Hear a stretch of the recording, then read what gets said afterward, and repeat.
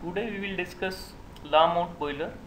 Lamont boiler is a type of forced circulation high pressure water tube boiler. Walter Douglas Lamont introduced the concept of this forced circulation boiler in the year 1925, and Lamont was a Navy lieutenant commander and an engineer in the US Marine as well as a patriot. And now, what is the principle of Lamont boiler? The circulation of water and steam mixture takes with the help of an external pump which supplies water at higher pressure than in a natural circulation boiler. Now we will discuss the main components of the Lamont boiler, and this is the combustion chamber.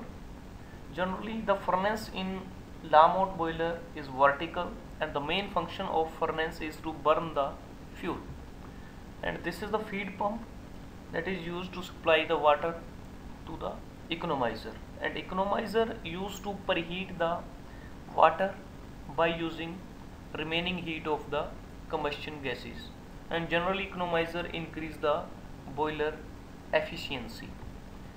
And this is the steam separating drum.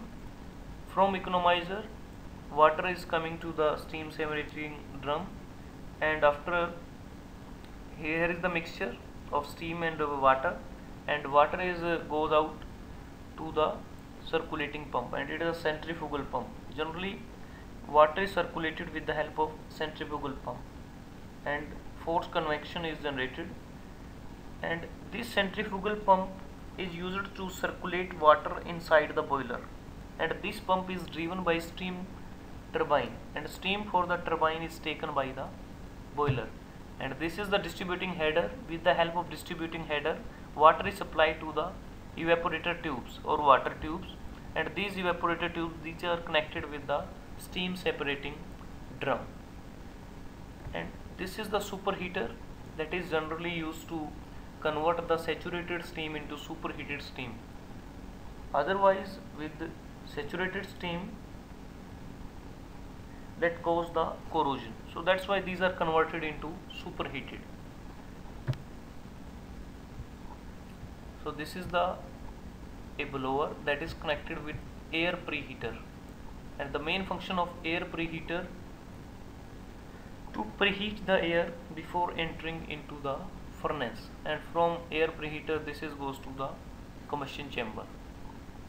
And here we can see the direction of the water that is coming out from the feed pump to the economizer, and from economizer it goes to the steam separating drum, and from steam separating drum the saturated steam goes toward the superheater, and water is coming towards the centrifugal pump, and from centrifugal pump this is supplied to the evaporator tubes, and from evaporator tubes this is goes toward steam separating drum. And these are the exhaust gases. And now we discuss the working of the Lamont boiler. Lamont boiler, as we know, it is a forced circulation and internally fired water tube boiler. The fuel is burned inside the boiler and water is circulating with the help of centrifugal pump. So here feed pump forces the water.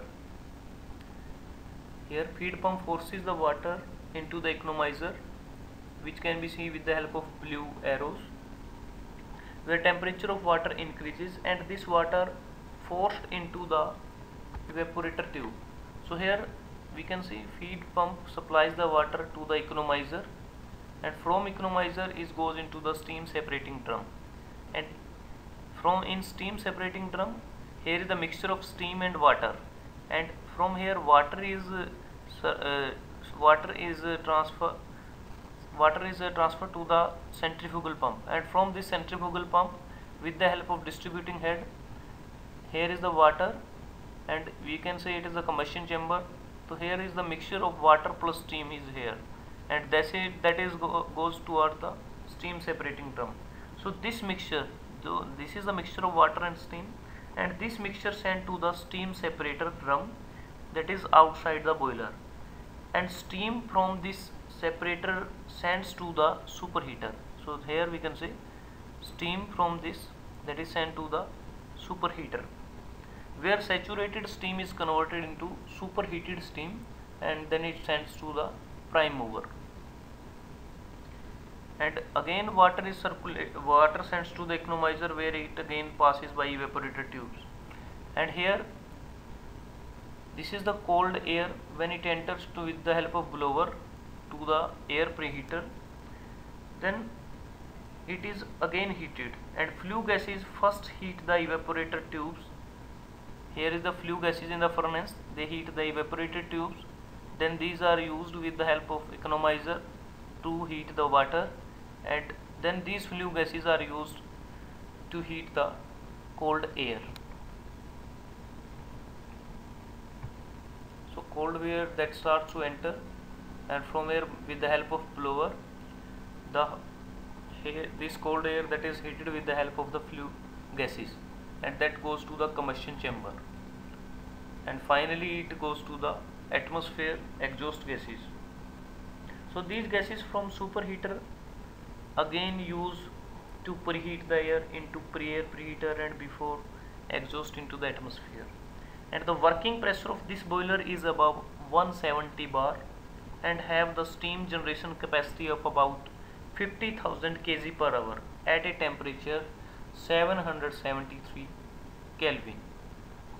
So today we learned about the components of Lamont boiler and working of the Lamont boiler.